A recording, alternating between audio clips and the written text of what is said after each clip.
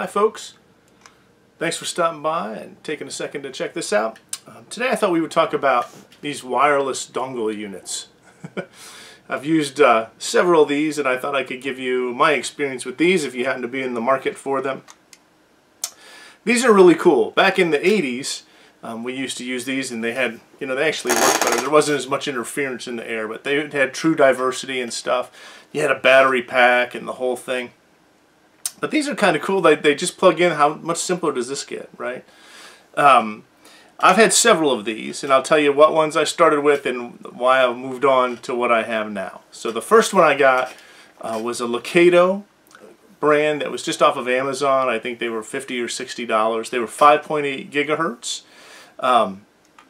which I thought, okay, that'll be great. The bass player in my band uses them for his bass. Doesn't seem to have any problems. I got them, and they just introduced so much noise on any kind of a gain setting that they were unusable for me. They just was like, psh, as soon as you'd kick on a gain channel or anything like that. It was just too noisy. So I gave them to him and moved on. And I moved on to the XVIVE U2s, which are these guys. And these work pretty good. These are 2.4 gigahertz, and they come with a little charger like this that has the two plugs on one end and then one USB on the other one, and they charge up. I've never had any issue with them lasting long enough for a gig, like a 3-hour gig or 3.5-hour gig, without any problems. And these worked pretty good for a while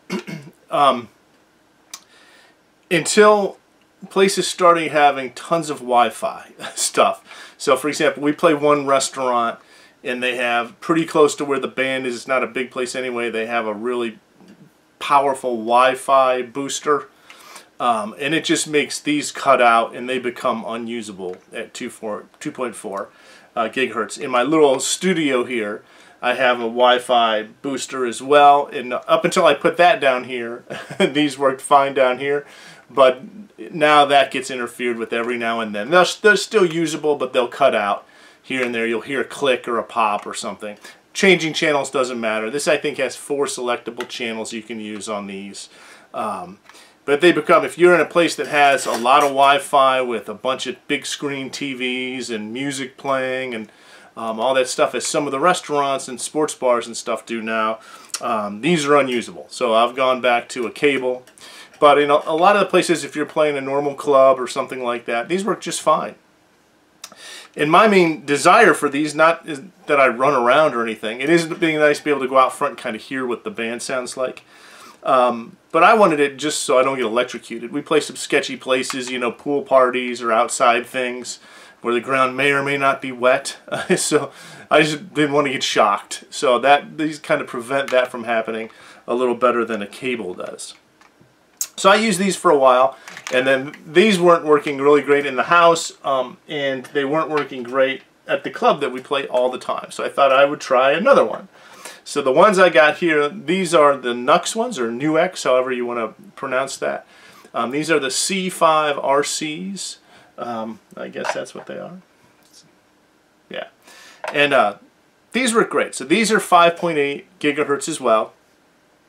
These I can use down here in my basement without a problem around the Wi-Fi router I have. I've used them in some other clubs and they work just fine without any issues at all. And they sound good, and these are the best as far as no noise. The X5 has a little bit of noise, nowhere near the Locato ones, but these are dead quiet. These things work really great as far as introducing any kind of noise or anything. They work awesome. And the one place that the restaurant I said that has all the TVs and streams music and stuff, these still don't work in there. They got cut out from there, but that's okay. That's the first place I've had any issue with these at all, was that place. And I'm just convinced they have a very powerful Wi-Fi router that's pretty close proximity to where the stage is, because the place is small. And they're doing a lot of streaming. There's TVs all over the place and that kind of thing. So I just go back to a cable for that, no big deal. Like I said, my main point for getting these was to play in places that are a little sketchy with electric, just to keep it a little safer for me. But it is nice having that freedom once you kind of get used to it. So these work really great. The charge holds well.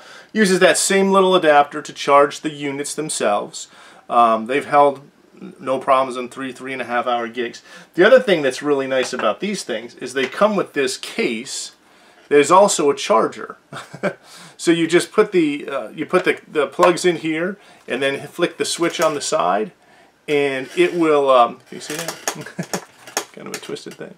You just hit the little button on the side and it automatically starts to charge them. So you do have to charge this separately so that this battery pack is charged. Again, with just a little USB thing. Is that focusing? And then you just plug these in, and these will charge it several times without any issues whatsoever. You just plug these in and then hit the button and you're good to go. So if you forgot to charge them for a gig and you were heading out the door, no worries. You just plug them in on your way out. The thing is, you're getting to the gig and they'll be charged when you get there. They charge pretty quickly and they work out pretty good. So those are the three that I've used on a bunch of gigs and have some real world experience with. If you were looking to get some of these wireless things, I would stay away from the 2.4 gigahertz anything. I would make sure that you get 5.8, and I think with these things you kind of get what you pay for. So I'd maybe stay away from some of the low budget ones that are dirt cheap on Amazon, although like I said, my bass player uses those and has no issue with those whatsoever. He loves them, but they didn't work for me. So your mileage may vary. You can make a decision on that, but these have worked really great for me. And like I said, I would probably hold out and try and get 5.8 just because there's not going to be less radio interference going forward. There's only going to be more. So the 2.4 probably has a shelf life just based on what you're trying to do. If you're trying to use them around your house, you won't have any issue. But if you're going to go out playing, probably the 5.8 gigahertz is probably the way to go. So hopefully this was helpful if you're thinking about getting any of these or were just curious about them. If you have any of these ones I model or showed you and you want to share your experience, please add it in the comments below. And then if someone's checking this out and trying to make a decision on what they want, your input will be heard as well. So thank you so much for checking this out. Have a great day.